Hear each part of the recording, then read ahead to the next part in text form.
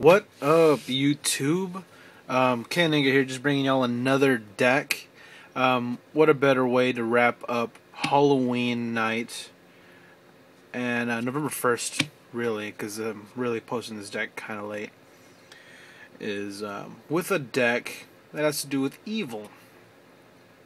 One of my top 5 favorite archetypes, elemental heroes, have a side that most people really didn't explore because they weren't too broke, really. The evil heroes that were introduced around, I would say, I think it was Gladiator's Assault. The evil heroes that came out in that set, they all have some interesting fusions with pretty good effects. But because of them not being so broke or probably just hyped up at the time when they were released, really didn't gain them popularity, so they just been kind of there and never really doing anything. But I tried my best to build a deck, impromptu of course, but just to give them a little homage. This deck will probably never win. Maybe it might take a locals if I get super lucky and duel like the terrible people, or like really give it a facelift and give it a very good sideboard. Maybe I could take a local, maybe. I doubt it. But it'll never go higher than that. This is mainly just for fun, and I hope you guys like it. Just to wrap up this Halloween night, and of course I will have your contest results now that it's over. Today is officially November 1st, and I will have the results for the contest. I didn't get a big showing as I thought I was going to get. In the past contests that I've had probably about maybe 50, 60 people enter. This time I think I only had like 19 or 20. So you guys have a really good chance of getting some stuff. And plus I am throwing on a couple of extra prizes in there. So we'll probably have about 7, 8 winners. But for the meanwhile, hope you guys enjoyed the deck and check it out. Alright, as all hero decks start out, you got one elemental hero, Stratos. Of course, this guy's pretty good. Lets you search your deck for any elemental hero and or evil hero or destiny hero, which is pretty nice. Your Sparkman, because he gets some of the more interesting fusions. Avion as well, gets you the fusions. Burstinatrix. Those are pretty much disabled. You really don't need the Clayman, but probably extra copies of Sparkman is probably favorable. One copy of Elemental Hero Neos. He's in there for the lulz, really, and just for some couple of really cool tricks that you can pull off with like some of the last cards of the deck. And he's an Elemental Hero, so yeah, whatever. I just put him in there. 2 Elemental Hero Malicious Edge. He just looks cool, and if your opponent controls a monster at any time, even if you control one as well, you can tribute summon this monster with 1 less tribute, and he has piercing damage, which is pretty sweet. Evil Hero Infernal Gainer. You pretty much pull these out whenever you have your elemental evil heroes, and you just remove them from play. He lets your fiend type monster, whichever fiend type monster you choose, so you can even use these with like Dark Worlds and stuff, or even Fables, and it gains that one targeted fiend monster to be able to attack twice during each and every battle phase. It's permanent as long as it's face up. I don't know what happens if it gets booked face down, and this guy comes back after the second standby phase. After you've tributed, you remove it from play. 2 standby phases later, he comes back, and you can do it again. He's really an underrated card, and he's pretty cool.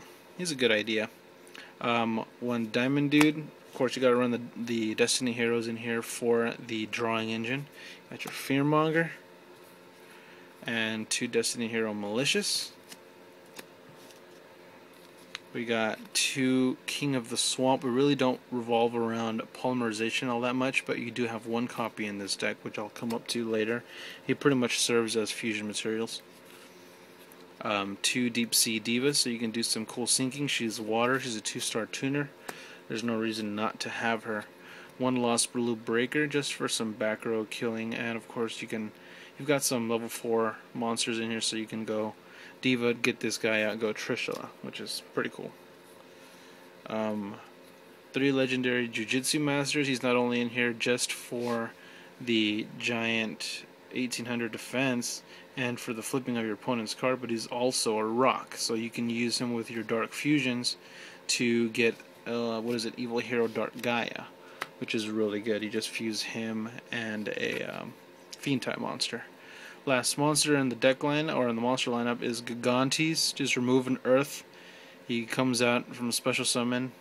If he's ever destroyed by battle and sent to the grave, he just straight up destroys all spells and traps on the field. So he's like a walking heavy storm, essentially. And he's also rock, so you can fuse him with Dark Fusion. And speaking of Dark Fusion, 2 copies of Dark Fusion. Just choose them from your hand or from the field, and special summon the corresponding Evil Hero monster.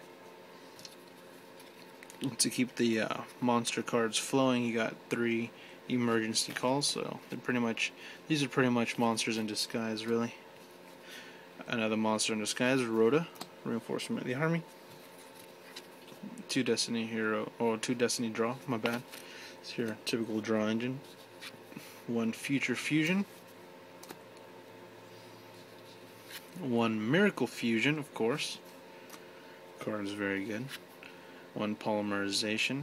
You do run some normal elemental heroes in here, just because of the tight space in the extra deck really limits your options. 1 Monster Reborn in your stables. Heavy Storm. Dark Hole. Your Mind Control. You'd like to take control of your opponent's tuners, monsters of equal level, so you can exceed. Things like that. Very good card. Heck, maybe even Fiends or other rocks that your opponent may have. Fiends more prominently because of the Dark Worlds. And last but not least, this is the reason why I had or included Elemental Hero Neos, was for the Hero Blast. You could just target 1 Elemental Hero, normal monster in the grave, to destroy 1 corresponding monster with the same or less than attack of the monster you choose and add it to your hand. Pretty cool. You can choose Elemental Hero Neos, destroy a monster on your opponent's side of the field that's 2,500 points or less in attack, and it's just a pretty cool trick, And plus you run the Deep Sea Diva, so you can go for Bryanak, pitch it, Hero Blast, get it back, and destroy their monster. It's pretty cool. It's a cool little idea, and of course you got your other corresponding normal monsters. Those are the last traps. Like I said, it's just a deck for fun, and I hope you guys enjoy it. Hope you guys enjoy the Evil Heroes. Here's the extra deck that I put together for it. You got your Lavere, your Trishula, Stardust, Black Rose, and Bryanak. Those are your Synchros. Your Evil Heroes, you got the Dark Gaia, you got the Wild Cyclone, you got the Inferno Wing, and the Sniper. Of course, just all really cool. If you don't know what they do, just look them up. They're very easy to find and very cheap to get as well. The basic elemental heroes, the Vision Hero Trinity, pretty cool. It just takes 3 hero monsters, any hero monsters. Your Flame Wingman, Shining, 1 copy of Wild Tornado, and 2 Absolute Zero, which is always great, just to regek your opponent's field. And until next time, rate, comment, subscribe, and peace.